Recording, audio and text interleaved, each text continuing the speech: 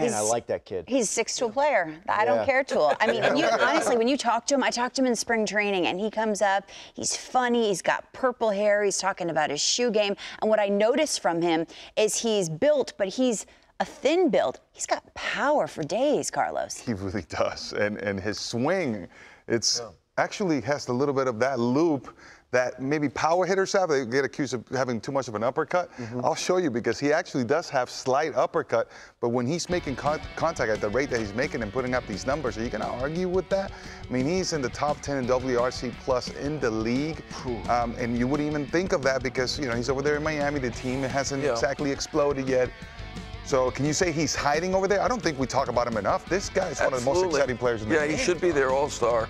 And we'll go back to the trade at the deadline. It was Zach Gallen or Chisholm. They both turned into stars. That was really under the radar. It happened like at the same instant that Greinke was traded for 4 prospects. So nobody paid any attention to that trade at all.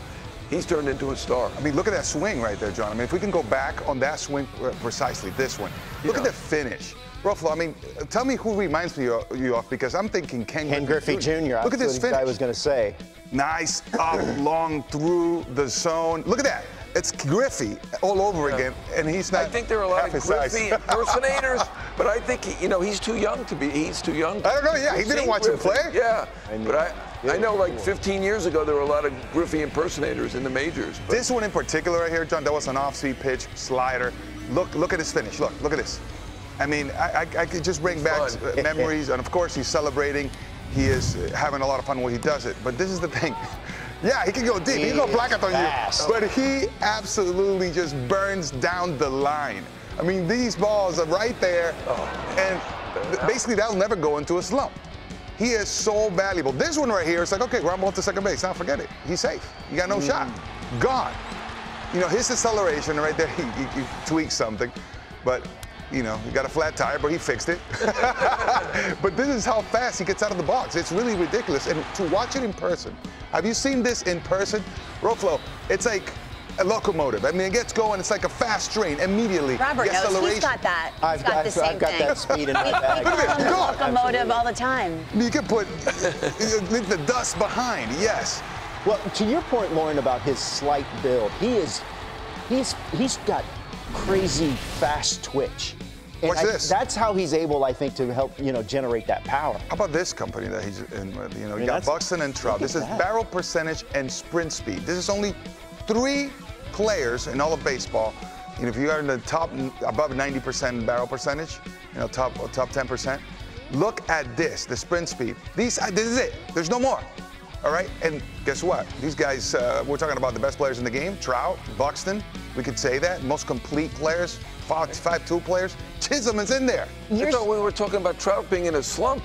99th percent. Yeah. That is the slump. That tells you a lot. That's a slump for him. That's a slump for him. You know, He should be 100. You're better than that. I think that every parent and youth player should go back and listen to what he said. I don't care. Which was, I don't care. And that's not to say he doesn't care about his work. He puts the work in, but it's the results.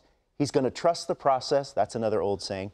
And the results are going to be the results. I'm going to have fun. I'm going to do my best, but I'm going to work hard. But I'm not going to sweat the result. There's that threshold, right? Like as athletes. I mean, not only baseball players, like all athletes, that you have to cross, which is, I have to work because I want a certain result. I have a goal. But there's that reckless abandon that you need, right? Like that confidence that you have when you're here on the couch, you know, you just let it fly. Yeah. That's what I'm talking about. When you play.